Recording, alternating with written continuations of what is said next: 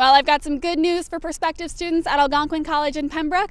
They've just opened a whole new residence building.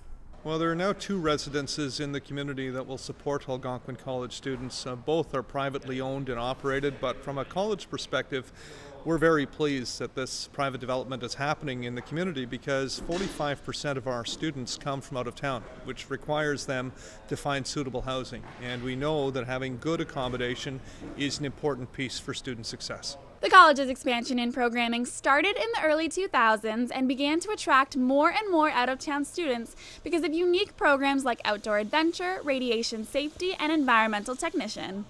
Residence usually ranges between $500 and $700 a month, but sometimes include extras like internet and television services. We welcome it because we know that we have a growing out-of-town population and we need to find accommodations. So we think this is a win-win for the community. It's good for the college, good for the students, but it's also good because it provides a business opportunity for local developers.